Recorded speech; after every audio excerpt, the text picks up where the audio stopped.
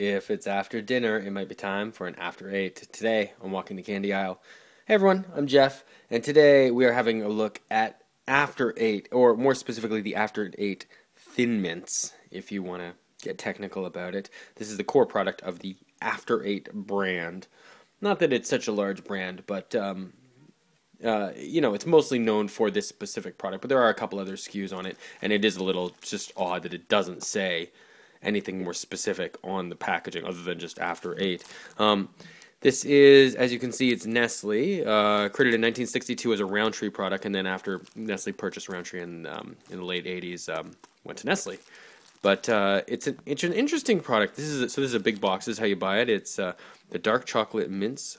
What is it called? The dark chocolate mints. That's all it says here, and then this is just in French. Fine, yeah. But it's an interesting product. They always kind of went for the route of like, this is a classy product. And you can see by the way it's packaged, like that's pretty nice. Like this is they kind of treat it more like a box of chocolates or a box of cookies or something, you know?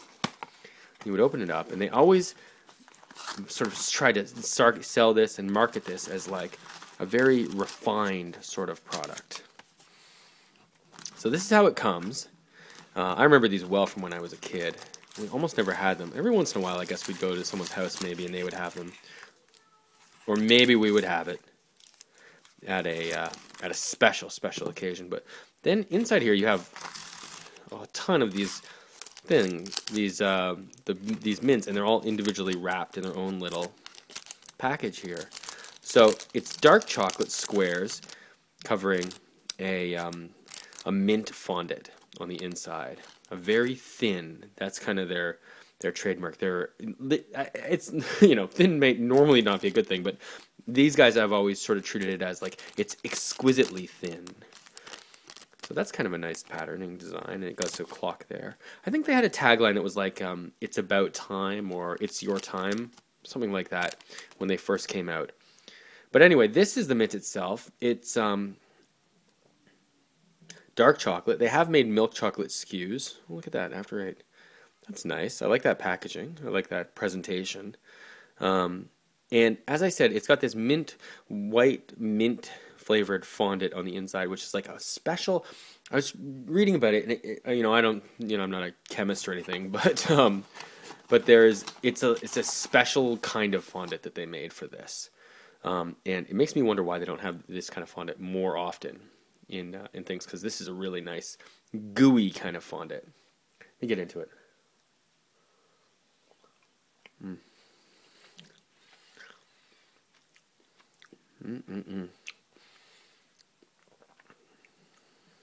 There you go. You can see the pull. It's actually similar to a York peppermint patty.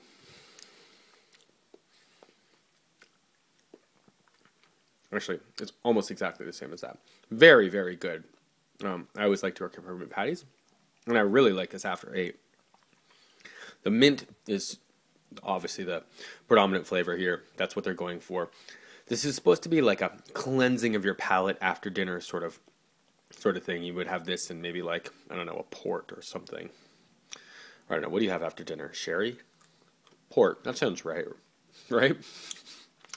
I don't know. I'm not fancy like that. I do like chocolate though. And this is good chocolate. How refined it is? Yeah, I don't know. I mean, do I count it on the same level as like a box of super high-end, I don't know, Russell Stover, or probably more likely some Swiss chocolate? Yeah. Maybe. Probably not quite like that, but I'm not picky.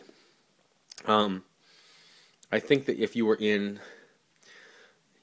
elegant society, that you'd still probably go for, Godiva or above before you're hitting After Eight. But for the common man, this is definitely a classy product. And that's nice. It's just different, at least. At least I'll give it that for sure. And all of that marketing and packaging aside, the taste is really good. The chocolate's nice, but it's certainly not. There's not a ton to it. It's a bit of a chew, as there is with most of these kind of peppermint flavored chocolate candies. But it also has a nice dissolve, that kind of nice dissolve that fondant does. And the mint is really powerful, like a really strong mint flavor. So if you're a fan of mint, you've got to try this. I think everyone should try this, though. After Eights are really good. If you haven't had one, definitely pick them up. I could eat these, they're so easy to eat these, just to eat these. I could eat not quite a box of them, but I could eat a lot of them in one sitting, that's for sure. So, Waka na Candy Owl, definitely going to recommend After Eights. For mint fans, if you're a hardcore mint fan, this is going to be a 5 out of 5 for you. I really think so. For me, it's a very, very high 4. It's pretty great. I mean, it's just pretty amazing. Yeah, definitely try it out. So that's my take. I'm definitely a fan. You should try it. 4 out of 5.